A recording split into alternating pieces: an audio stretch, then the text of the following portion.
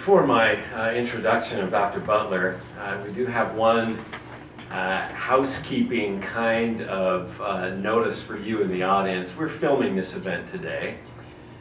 This lecture will be eventually available on our Maxwell Institute website and potentially in promotional materials as well. So we wanted to warn you all that that filming is taking place. If you'd prefer not to be included in an incidental shot or two, we'd invite you to sit toward the back, though we hope that you feel okay about showing up in an incidental shot or two. That being said, you've been, we want to make sure you are warned that you might show up in the film if you're toward the front. Thank you all for that. I'd like to spend just a minute or two now to introduce our speaker today. Anthea Butler is Associate Professor of Religious Studies and Africana Studies at the University of Pennsylvania. She currently serves as Chair of the Council of Graduate Studies in Religion at Penn. In 2005, she was President for the Society of Pentecostal Studies.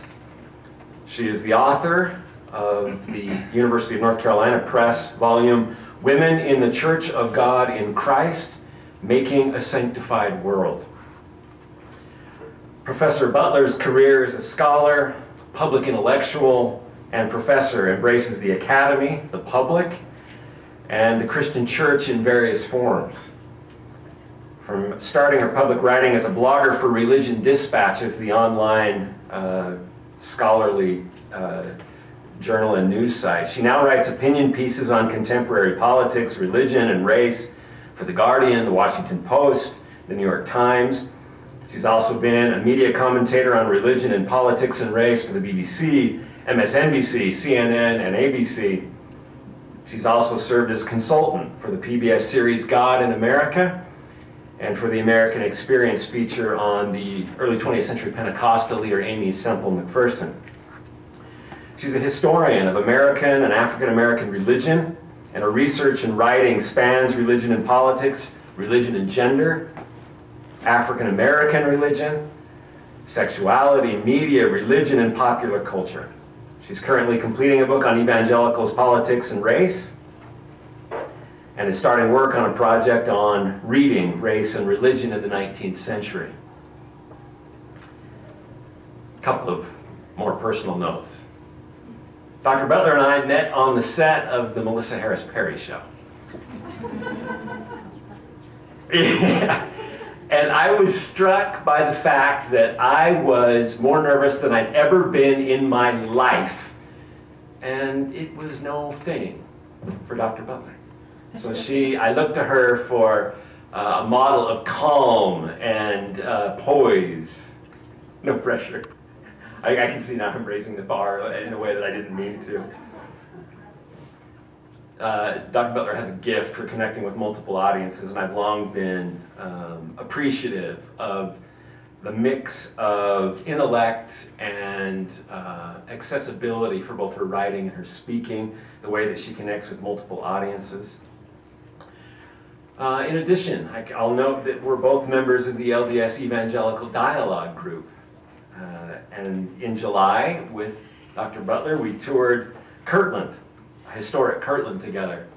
On that trip, she noted that this was not the first, but only the latest in a long line of experiences that I will describe as amounting to an impressive set of examples of LDS street cred.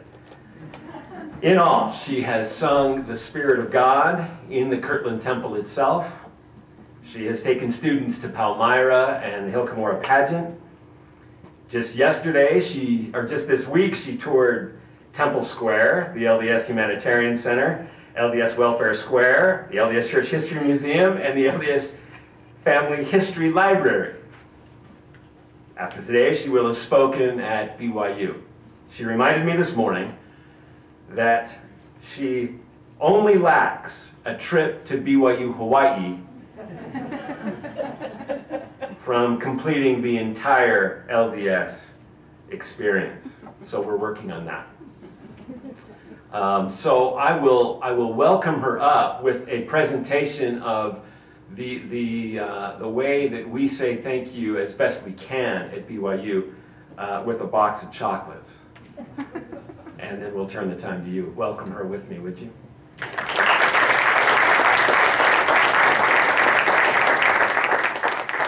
And Dr. Butler, this presentation of the chocolates will be made by a friend of mine. I have to tell the story. Thank you. This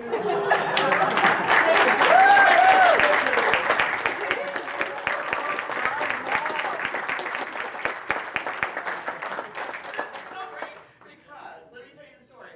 I saw the video of you dancing last night. And yes, thank you.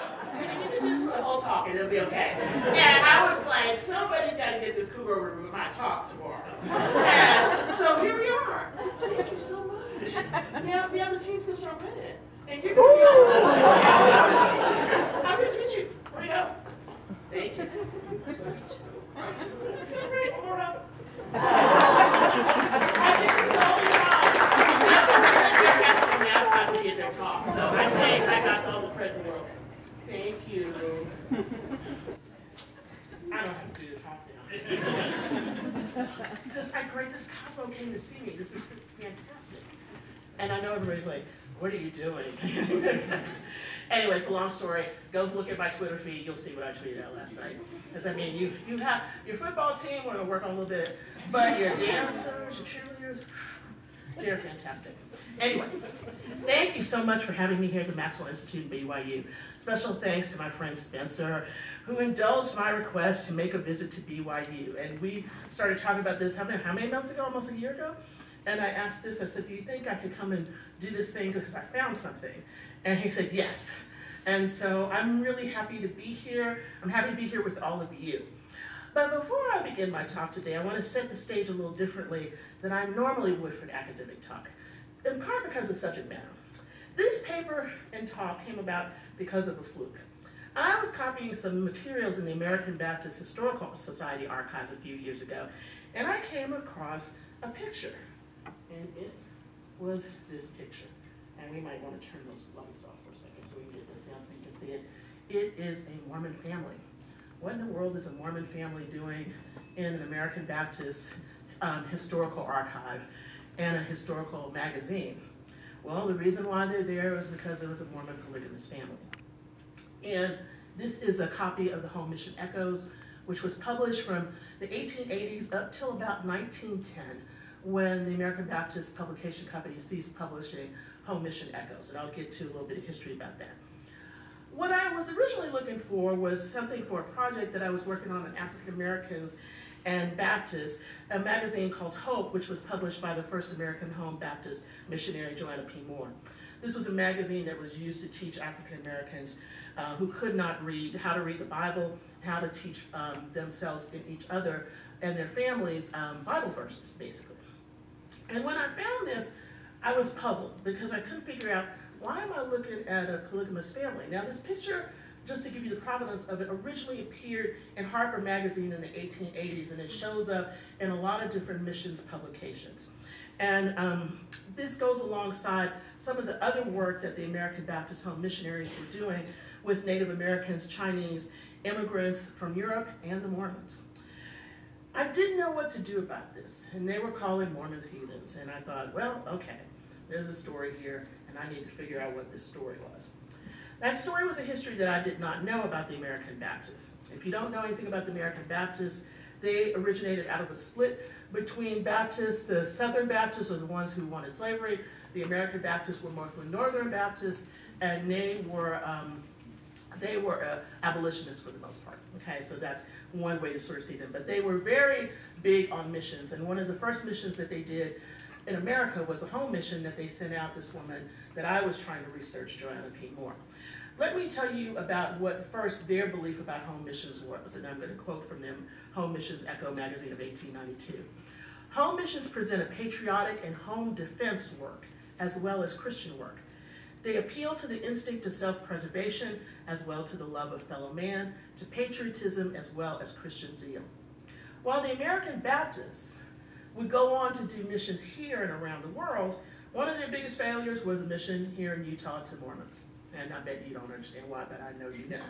Okay? You all held the ground pretty hard on them. And that's what we're going to talk about today. So this talk is about failure, actually. Failure and what happens when you fail, and how you deal with failure. And in the case of the failure of the American Baptist Home Missionary Society, they dealt with failure by using polemical literature. And we'll get to that sort of at the end. So that is sort of a, as we say in the more liberal circles, we say that, oh, this is going to be a trigger warning about the kinds of things that you're going to see. But I know if you're here, you already know what that's like if you know any history about your church, and you do, okay? So let me introduce you to the title of this whole thing about what we're looking at and why we're looking at an octopus, okay? This is the Mormon Octopus. I bet you didn't know there was a Mormon Octopus, right? Now you do. What you know about this Mormon Octopus is that this particular one on where I'm pointing, which is probably to your right, is a tract that actually exists at Westminster College here in Salt Lake City. It was a tract that was published by the American Baptist Home Missionary Society, which sold for about, half a cent, basically. You could buy a whole pack of those and pass them around, just like people pass out tracts now, chick tracts and things like that. But in the November 1898 issue of Home Mission Echoes, which you see over here to my left, where I'm pointing, this is where that picture originally appeared. The tract doesn't come out till 1899, actually. So this is actually first appears in 1898. They were frustrated, and the reason why this happened was because they were over the fact that missionaries that had been dispatched to the darkness of Utah had not the results they hoped for with their mission plants in Provo, Ogden, and Salt Lake City. With Utah becoming a state on January 4th, 1896, the Mormon hierarchy to them had only grown stronger. With that in mind, the frontispiece topic of the month was a map of the United States with a big octopus covering the states of Utah, Nevada, Arizona, New Mexico, Colorado, Idaho, and Wyoming, all according to the American Baptists, growing strongholds for Mormonism. At the top of the map, you can read the following, and I'll read this out for you. Mormonism is an ecclesiastical and political despotism. Like a huge octopus, the Mormon hierarchy is fastening its tentacles throughout the Rocky Mountain states and is sapping the very lifeblood of American freedom. This particular image of the octopus on the map would become a symbol to evangelical and mainline Christians of what they consider to be the insidious nature and spread of Mormonism, not only in the Rocky Mountain states, but throughout America. What I'm interested in, or what I think you will be as well, is how the American Baptist Home Missions moved from a regular home missions endeavor to becoming a source of anti-Mormon literature that would fuel mainline denominations like the Presbyterians, Southern Baptists, and others who considered Mormonism not only a threat to Christianity, but America. And I want to stop here because this is sort of a little bit out of my wheelhouse because I don't normally deal with this, but one of the reasons why I wanted to pick up this project is because I'm really interested in concept about how people think about religion and what we call Americanism, this movement that really gets going in the 19th century and goes up to the 20th century. Who's a real American? What can we call a real American? Why do we call other people not real Americans? And how do people promote Americanism? So that was one reason why I wanted to do this project. The second was I was really shocked because normally the American Baptists are really nice people. But this showed something about them that I had not really seen before in their missions literature. You understand if you read 19th century American sort of missions literature, it's always sort of polemical when they're dealing with different people groups, but that is all under the guise of we want to make you Christians and we want to be happy. But the kinds of talk and the kinds of things I saw in the magazine that were addressed at Mormons seem to have a much harder edge to it. And of course, those of you who do Mormon history understand what that is. But for me, this was something very different because it was almost as if they lumped in Mormons with everybody else who they thought was degenerate, and I just could not understand why. As coming from today, I understand why back then, but coming from today, it was really hard. So there's three things I want to talk about today with you. One is the composition of these missions, how women were at the forefront of this process to convert Mormons. Second, how interest in Mormon religious practices, edicts, and statehood affected the American Baptist Home Missions interests. Third, how the failure of these three missions in Utah, Provo, Ogden, and Salt Lake cities, coincided with the production of these anti-Mormon materials and channeled the American Baptist anger at not being able to convert Mormons to their version of Christianity.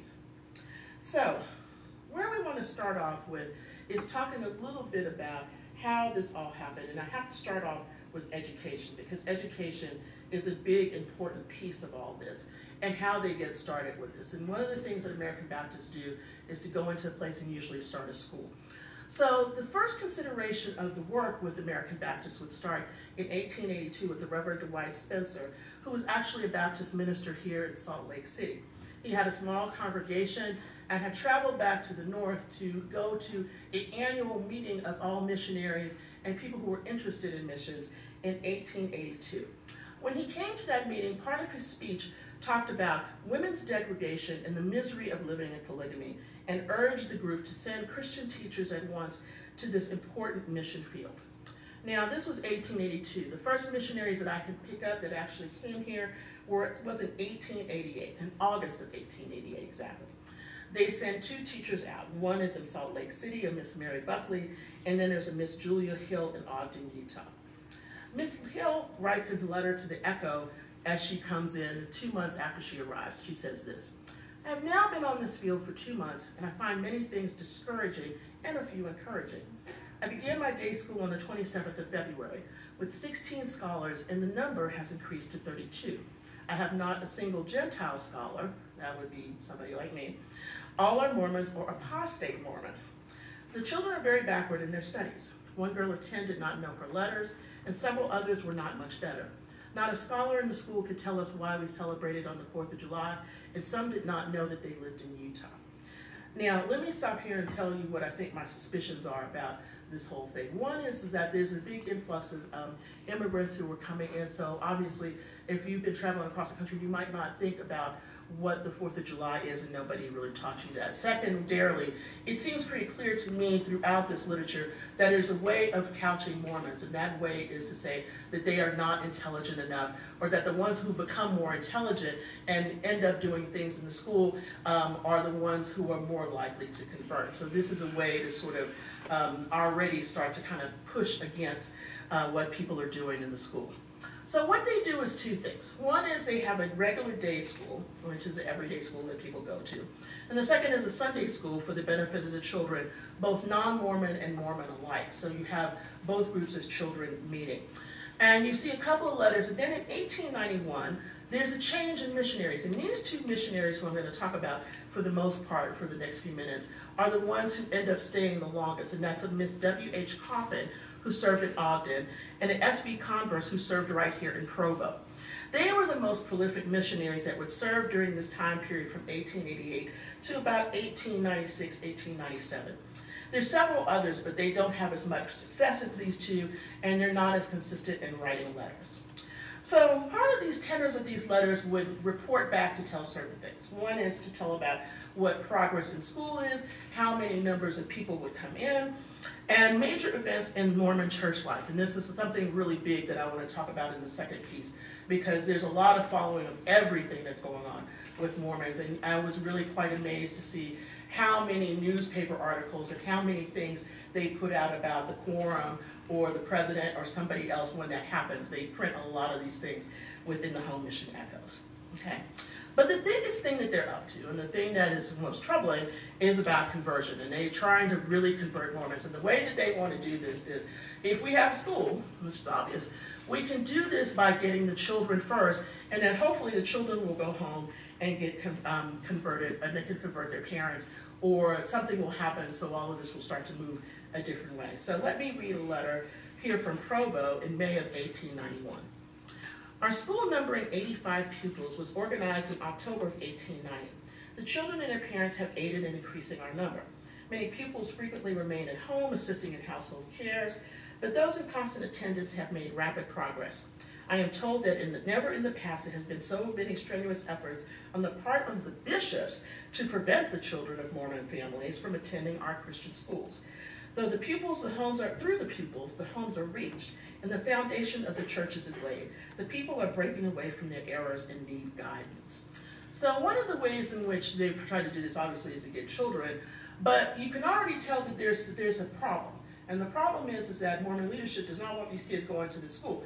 There's always a tension. Now, I can see this tension going through the first 10 years of this mission, because part of what happens is that there are moments in which there's a friendliness towards these schools, and then on the other hand, something usually happens, and that friendliness and the kids go away. And that has a flow and ebb due to wintertime, work schedules, things like that. And so this troubles the missionaries very much. Let me give you another place from Ogden in Utah, February 1892. Our work has prospered during the year. Many of the Mormons, and this is a year later, wish to send children to our mission. As the older pupils leave to work on the farms, others come in to take their places, so the room is kept full.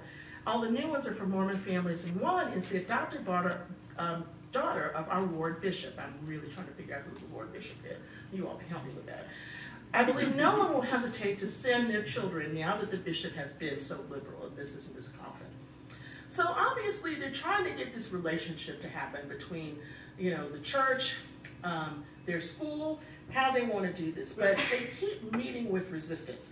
Let me give you almost 6 months later. Provo, August 1892. The people are hard to reach, and we feel the lines are drawn more closely against us. Teachers have lately been instructed to watch more closely their charges, that they may not come to the Gentile services in school. A father, upon being asked to allow his children to come to our school, replied no, he wouldn't. Then he asked if the Gentiles would be willing to send their children to the Mormon Sunday school and run the risk of being Mormons.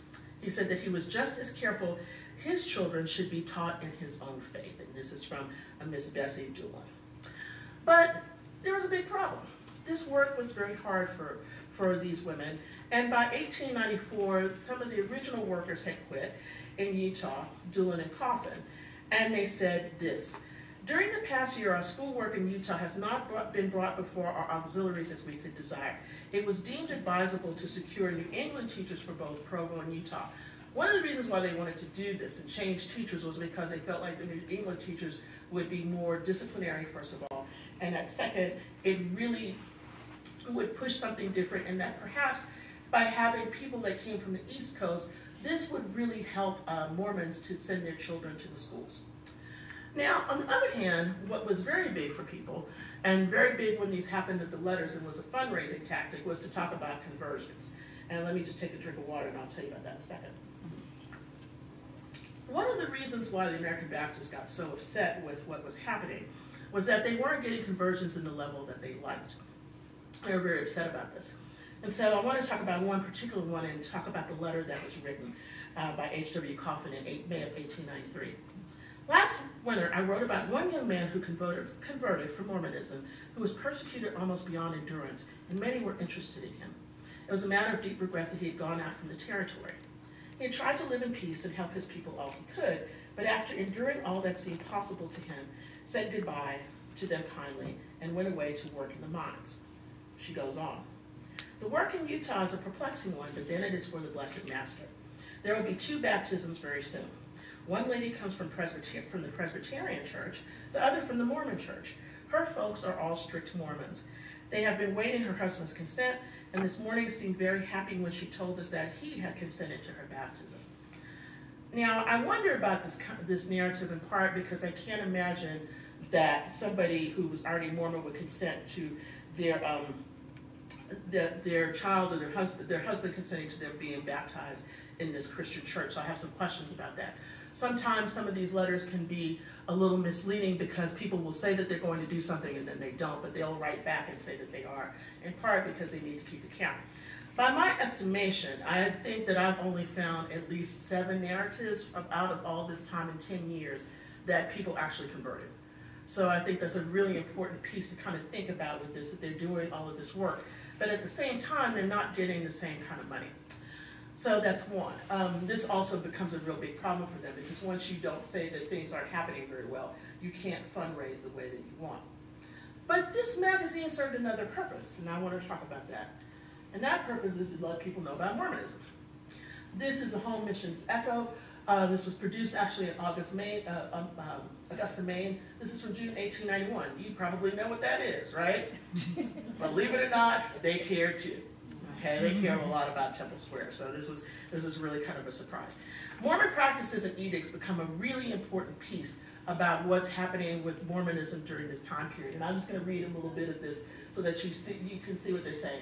We give a representation of the three great ecclesiastical buildings of the Mormon Church from School World, and they took things from other places. In April 1891, we take the following description, and they talk about how this was, Mormons settled in Utah, found in Salt Lake. The most conspicuous buildings are those erected by the Mormons, three of which are shown in the illustration. The Assembly Hall stands on the left, the Tabernacle in the center, and the temple on the right. And it gives a whole description about the tabernacle and everything, and how it's built and what people do in it, which I'll get to in a minute. There's also a really good picture in another one of the echoes of the Eagle Gate, but it just came out a little bit too dark and I couldn't show you, but that's kind of a way to sort of see what they're doing. Now, one of the things that becomes really very interesting to me personally is that there's a lot published about what is going on with Mormonism. As you might guess, a lot of that is about polygamy and what happens with polygamous families. So there are stories about the three wives and things that sort of appear in the magazines off and on. Some of this is produced by the American Baptists. Some of it is taken from other publications during the time period. But the one that probably surprised me the most was from June 1892. And I know that there's a lot of this that goes around in Mormon literature and Mormon anti-Mormon literature. But there's an actual outline in this edition, and I'm not showing it, I won't talk about it very much, is a whole piece about Mormon missionaries and the endowment ceremony. They go through everything, okay? Which was very shocking to me because it was something that, I know as an outsider that I should not know, first of all. But secondarily, this is not secretive at all. They printed out a whole piece about it, and they dedicated this whole June 1892 volume to all of that, which I'm not showing here for obvious reasons. But what struck me about this is that there's a way in which they want to use these kinds of pictures like Temple Square and the temple and all sorts of different kinds of Mormon monuments. There's also a picture of the Manti Temple in one of these a few months later, that they're using this as a way to start to build a case. And the case is that Mormons are trying to take over, they have a different government, they're anti-American, we need to watch out for them. And so part of that also has to do with the fact that when Utah becomes a state, this is a very big thing. And it's actually very frightening for these American Baptist missionaries because of that. So what ends up happening is kind of a conflation. Part of it is that they're upset about immigrants coming to America to become Mormons, or they're already Mormons. And this is in addition to a big, giant immigrant population that's coming in. One of the things that they'll say is that we need to figure out a way to get these people to become civilized because we cannot have them here. And the ones that are coming who are already Mormon or that are coming to marry somebody are the worst because we don't know what to do with them. And that becomes a problem. So that's one. The second is that they are very upset about this because this is a time against Freemasonry and all of that. And so if you look in magazines like the Christian Cynosure from this time period, they're also talking about anti-Mormonism, but they're talking about it in a different way. They're talking about it as being related to lodges because there are ceremonies that people don't understand and they think that these are anti-Christian. And they also feel that oath-taking is against the government. So this becomes a way for the American Baptists to say that they are more American than everybody else. And that's a kind of a big thing. So now what I want to get to is why these illustrations appear in the first place. And that's how I'm going to sort of end this. And I want to go back to the octopus, okay? Because we need to understand why the octopus appears. One of the reasons why the octopus appears is that this is the wane of the missions work here in Utah for the American Baptists. They start to have real problems with raising funds. At one time, about 1891, 1892, they are raising up to almost $3,000 a year for missions. That money goes down to less than $1,000 a year. And it makes it very difficult to pay your teachers. It makes it very difficult for people to do things. And money is going to other missions. There's Chinese, there's all these other people, there's immigrant missions that they're doing in the United States. They feel as though they can do better work with them and that they're having too much trouble in Utah, both with fundraising and with keeping people here in Utah. This is from November of 1898, which is sort of the watershed point for when we're going to start to see this anti-Mormon literature appear in the Home Missions Echo. Let me read this quote. And this is actually right close to the original octopus that I showed you. Provo. Our school is very small this year. Most of our students have left for more favorable parts of the country. Some families have been obliged to leave as the business is still in the hands of Mormons and they will not help them in any way. It is like in the olden times in Catholic governed countries, only the Mormons have a more politic way of accomplishing the same results.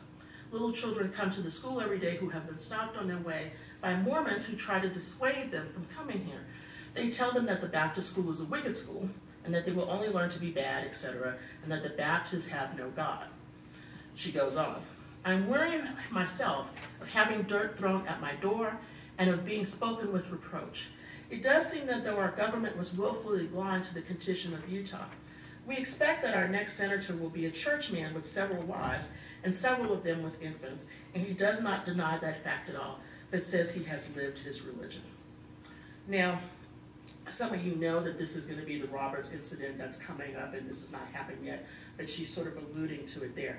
But this is the first appearance of the octopus, in part because of someone who was working with the American Baptists. That's J.B. Upham, who's an illustrator who lives in Boston, Massachusetts. But he decides that he has been reading up on anti-Mormon literature, and he's an artist, and that he starts to provide these drawings for the Home Mission Echo, which is now called Home Mission Echoes, because of some moving around and changing people who are doing this. So I want to show you a few of these images and kind of talk about what they were trying to get at. So not only is there an octopus, but there's a tiger. Mormon tiger keeps his eyes fixed on Congress. The Mormon hierarchy is ready to spend $500,000 rather than have B.H. Roberts expelled from Congress. Why? Because polygamy is still the cornerstone. And so part of this is a real rise because of Roberts, and some of you probably know this already.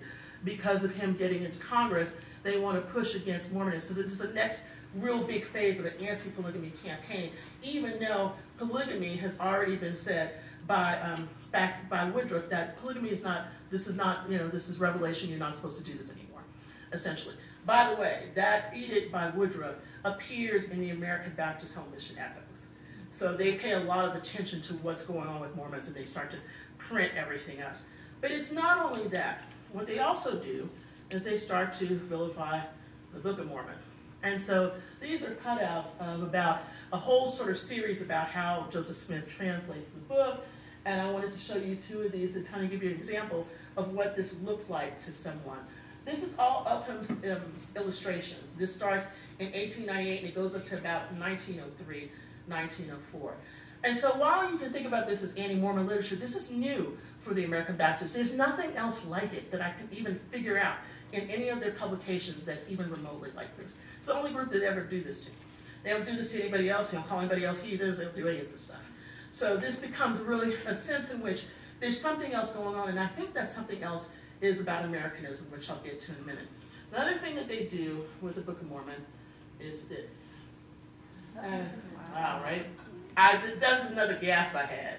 But this was, I mean, because for me, this is just like, why? Like, but you know, I understand that people are always afraid of things, and so you can start to see this fear that they're having over this. And over the top of the previous one, this is what they said. The American people do not yet realize the perils to our republic through Mormonism. The superficial tourist to Salt Lake City will be shown the interesting sights, will listen to the great organ in the Mormon temple, will be entertained by wily Mormons, and on returning home will declare that Mormonism and polygamy are dying out. The other people that get compared to Mormons a lot are Catholics. So Mormons are usually referred to several times throughout this about 15-year period that I'm looking at as Jesuitical.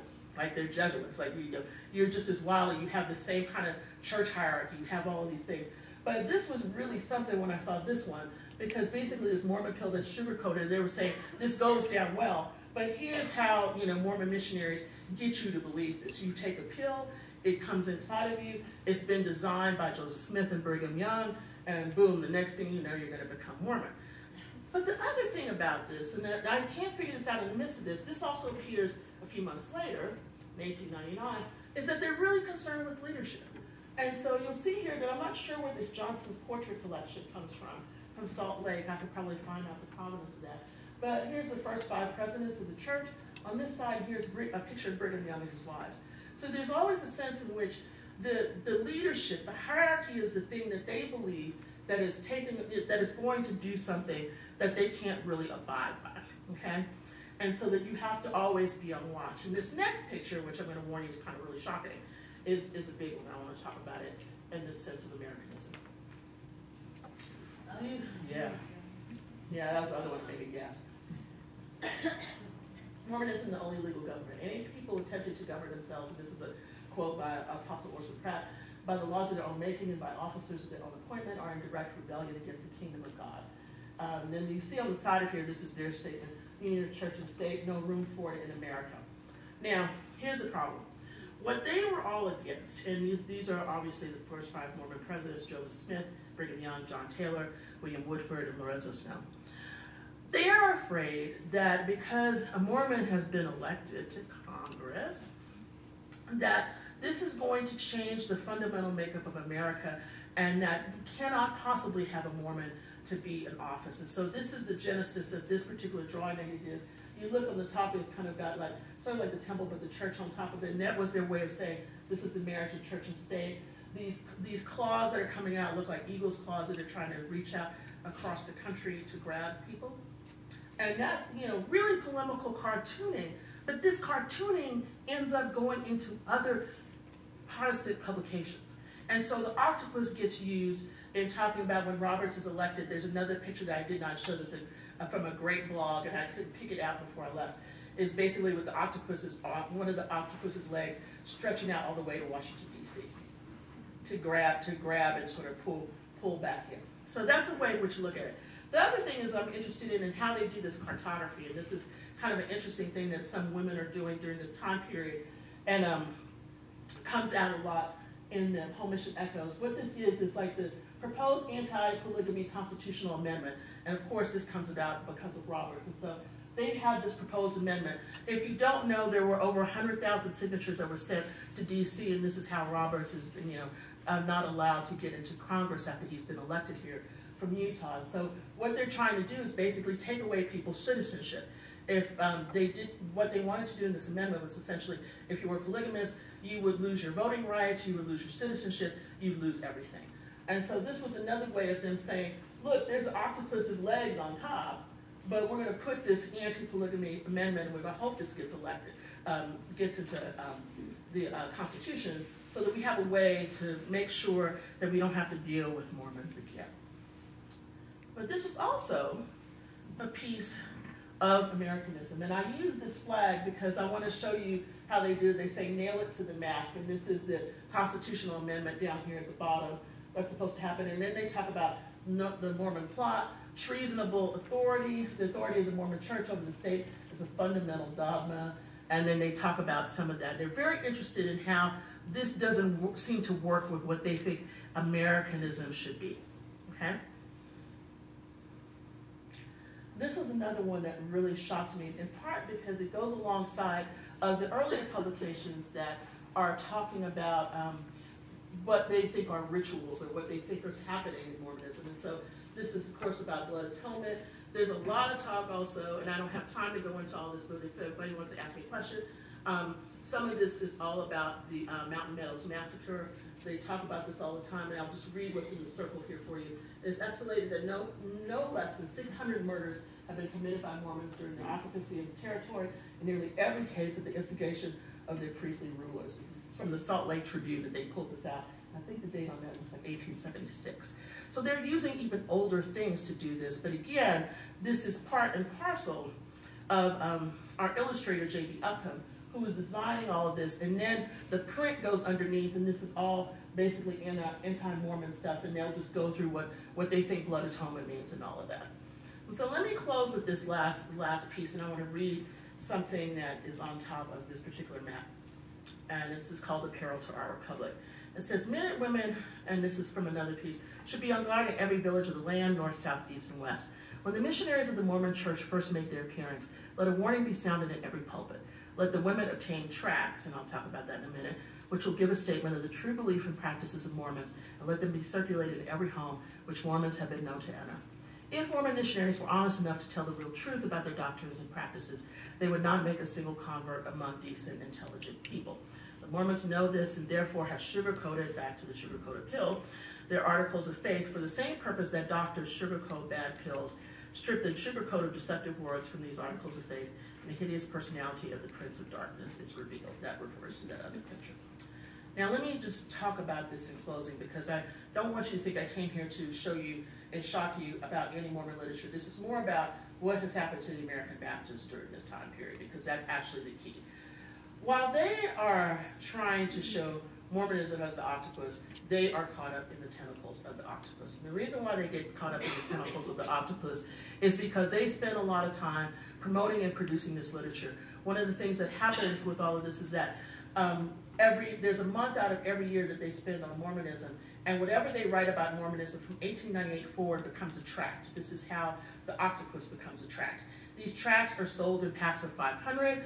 They are asked to be passed out everywhere, and this is what they call their defense. This begins to be passed back and forth between Presbyterians and others, and you see these things coming back and forth. So you can begin to see in the early 1900s, there are preachers who are doing anti-Mormon talks and sermons, and they use the image of the octopus as a way to get people to start thinking about Mormonism and all that. Secondarily, this way in which they call Mormon monarchy, about statehood and all of this, that they've got to push over here. And notice that this stretches down into Mexico, because they're very obsessed with people going down to Mexico to sort of move away. This becomes a place in which, where you have had these, where Mormon historians have written about this way in which people think about Mormons as anti-Americanists. This begins during this time period. Part of it is about, this proposed amendment against polygamy. Part of it is about the election, where Roberts couldn't get put into Congress. Smoot gets put into the Senate when he's elected, and that creates a whole nother thing. And so for this time period, between about 1898, when we first see this, and about 1906, this is a very big push for the American Baptists, and they're sharing this material and promoting tracts and other things with others. But the reason why it dies out is two things. One is they can't raise any more money, so they start to put out the tracts. And the second is that J.B. Upham dies right at the end of 1905. And so with his death in all of this sort of kind of illustrations and literature, and they don't have anybody else to draw this.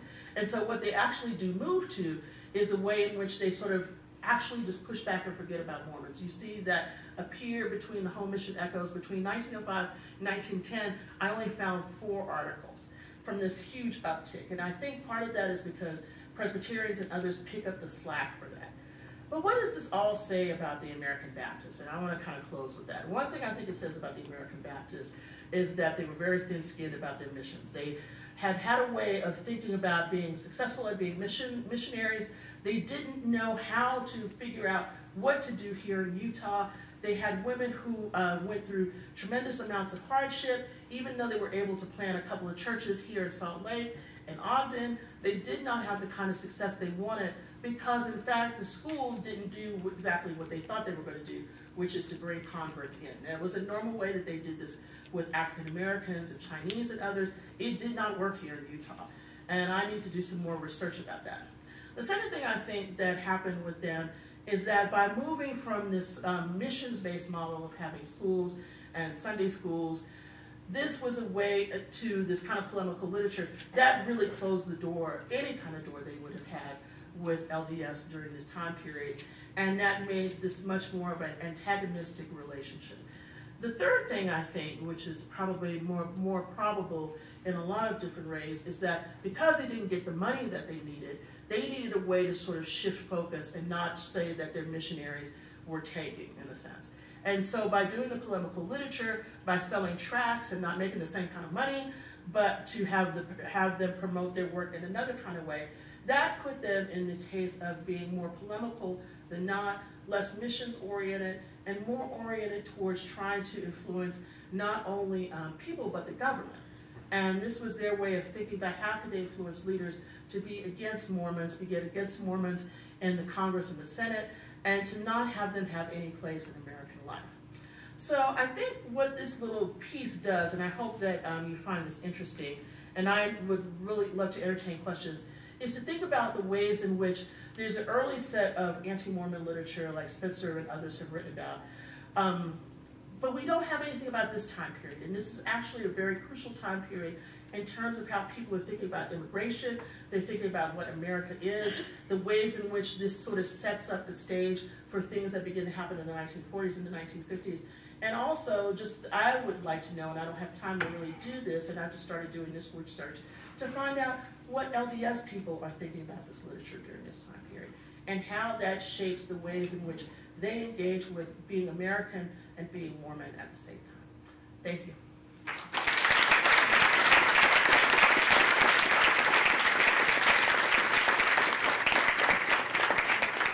And I'm happy to take any questions, and if I can't answer something, I'll tell you I'll get back to you. How about that?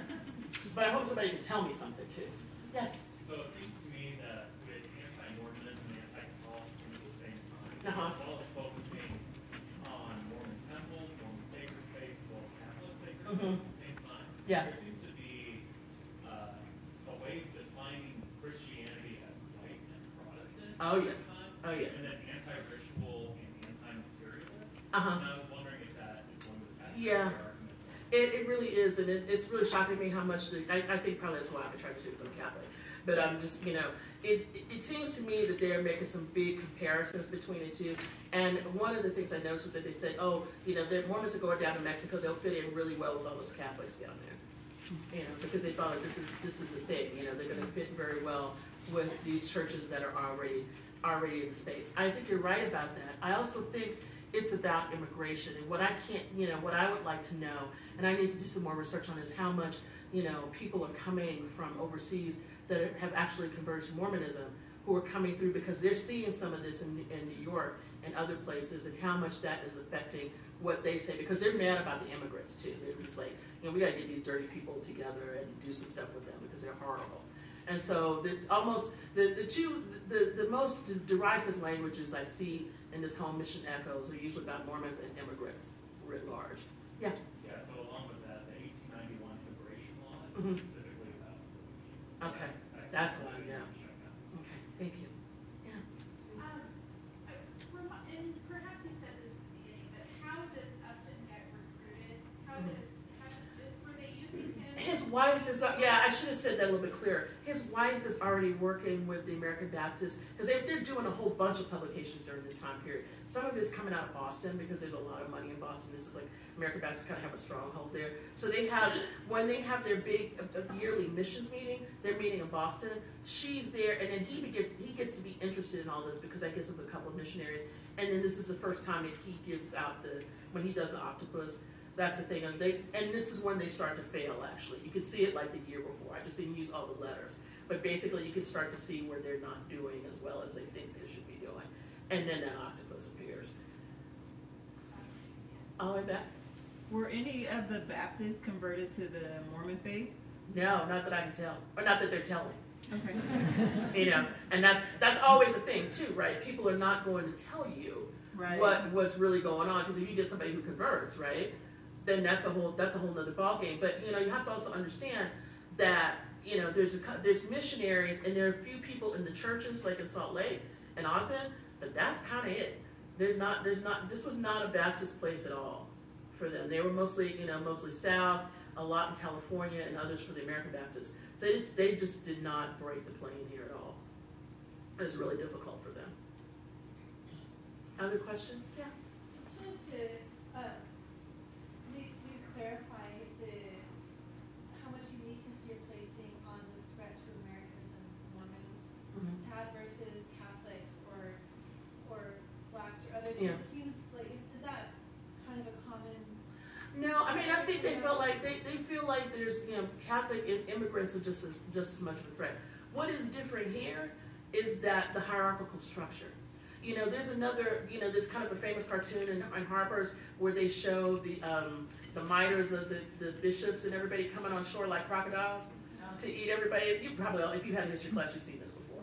And so it's the same thing, right? But I see Mormons and Catholics getting this more than anybody else, right? Because if people don't understand A, the hierarchical structure, B, they think, your allegiance is not to the president or to the Constitution or anything. Your allegiance is to Rome, your allegiance is to Salt Lake, your allegiance is to the temples, et cetera, right? So they just kind of fold these things together and just say, just lump them both. And they're both like, you know, because basically for Catholics they'll say it's Romanism.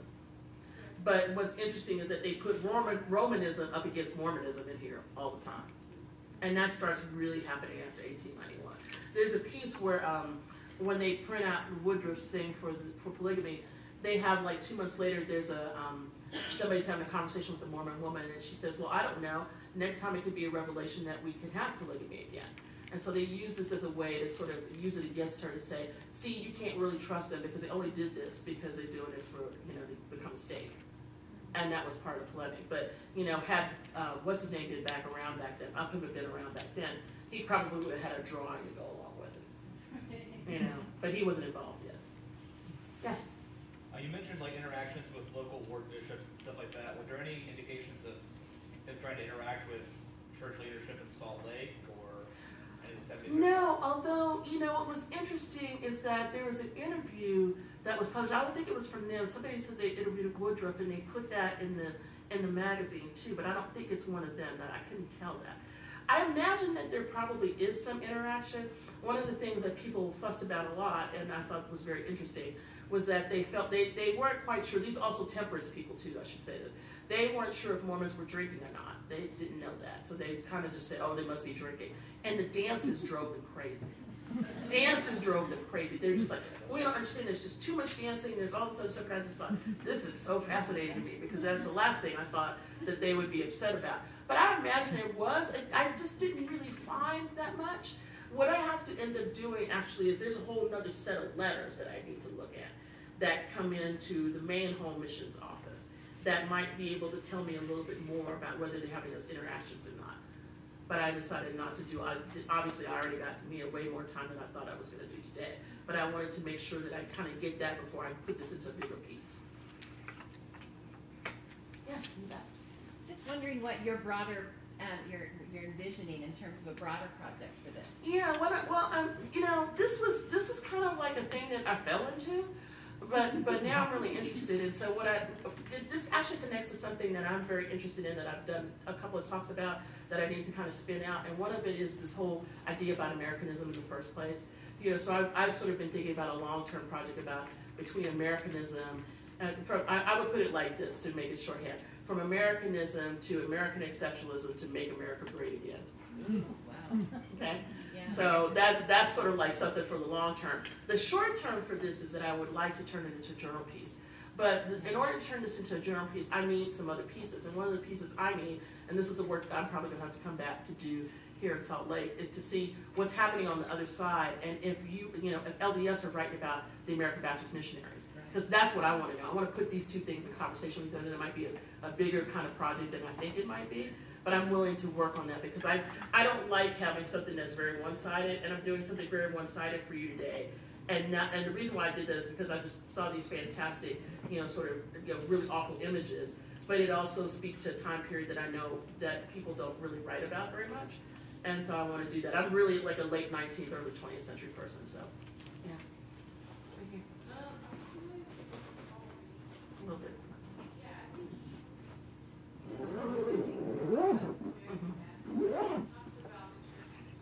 Mm-hmm. Yeah. Mm-hmm. Yeah. Yeah. Mm-hmm. Yeah. I think so too. I mean, I kind of have an underlying theory. This will probably scare everybody, but I want to see if I can prove this or not. I mean, the ways in which they're classifying Mormons in here, I don't even think they consider Mormons to be white people at this point. I mean, the heathen, okay? And this is something Catherine Lynn Gum is working on, who's at Stanford. She just started a big project on this. And so I'm going to actually be talking to her a lot about this, because what does it mean when you get slapped with the label heathen? Do you even get to keep your whiteness? My guess is no. Yeah, you don't. And so if you don't get to keep that, what does that mean in terms of that? And then, to the converse is that what does the church have to do to turn that around?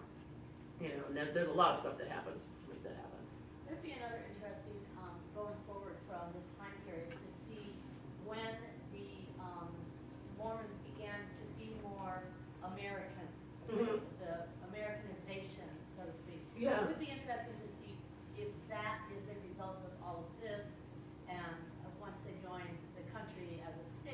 then how did Americanism? Yeah. Well, I think I actually think that's part of the project of people running for Congress and Senate, right? It's like we need to be involved in this, right? But I think that there are other ways too, and I'm kind of interested in the sort of lived religion cultural ways in which that happens. Not so much from the hierarchy, but I want to know what are everyday people inculcating that makes this happen? You know, because they make that pointed comment about they don't even know what the 4th of July is. You know, so how do you start to celebrate it? What happens about 4th of July celebrations as a result? How do you work that out? Back in the back. I was wondering, with polygamy being part of the discussion in the Baptists wanting to convert some of the Mormons, what do you have any research on what the women's response was to that? Yeah, I mean, there's a couple of letters. One was from one woman they talk about is there's somebody. It's about 1893. There's a woman who's a second wife. Who comes to them when her baby's sick and she doesn't know what to do, and she starts to kind of stick around a little bit, and they're really hopeful she's going to convert, but she doesn't. Okay, so that's one thing. What I really would like to know, and I have to be honest and get deeper into this because it takes a lot of deeper reading to try to figure out what's happening. I just don't think they're making that much headway. And I think in the beginning they get people interested in the schools because of education, but once everybody figures out what they're up to, then it's like, I'm not sending my kids here anymore. You know, it's like anybody else. You find out the school's bad, you're not sending your kids there anymore. Or you're not teaching something that you don't want your kids to know, you don't. You pull them out. You know, that's the same thing that's happening here. So they think that they're providing something because it's free and they're taking care of things, but what they don't understand is that they're undermining the very issue of family. And that's interesting to me because what I think they don't get is that they see Mormons as not understanding family at all. And they keep talking a lot about family, but I'm like, oh no, they understand family. They just understand family very different than you do. And it's not their definition. This is it's a whole theological thing. And I don't, even though they say all this stuff about, being married for all time and eternity, they talk about all that in there. They still don't really get why people want to hold on to their families the way they do. They don't get it. Yeah, just kind of mulling here about Mormon responses to other missions too. Like, I don't know very much about these Baptist missions at all, but like the Episcopalian missions were pretty successful and were pretty quite the 1890s. My understanding is they were pretty entrenched, and I wonder what the differences were. If there was something about their approach, or the fact that it was women, or that they were something about being Baptist that was scarier than Episcopalianism or Catholicism, Yeah. or if it was just the time that came in 1860 and these guys came in 1890. Well, the one, it's time. Two, it's, Baptists tend to be really rabid about you need to get saved, and so that's a very big, thing for them. And I think they were a lot more I would call it gung-ho maybe, as a nice way to put it, about their proselytization than they could have been. And so I think that was probably more in your face. But, the Episcopalians had more time. They had more time to establish themselves. The American Baptists come sort of really late because they're already working with African Americans for like about 20 years by the time they get here. So they're, this to them is something new, and they just don't do as well. And then they also go, they're going into China and other places, in Asia during this time period too. And so they're spread out everywhere. And so they don't have enough, home missions is like, this is the line of defense for them. But they just don't think they don't really do as well as they thought they could have. And I think that's about time. And it's about, for the women, especially, the part where I said she says she's getting, dirt thrown at her door and everything. There's little snippets of the way that they're being treated that they don't like either. And so I think they have a hard time keeping missionaries here. You had a question, Nancy? Yeah, I'm wondering if you had a chance to present this to a predominantly Baptist audience? Not yet. Not yet. They might throw something at me. But, it's going to be really different with them because it will be a shock to them too. I can tell you that much. That's number one. I'd love to do it like someplace like Mercer, where the American Baptist Archives are, because the previous archivist, she's retired now.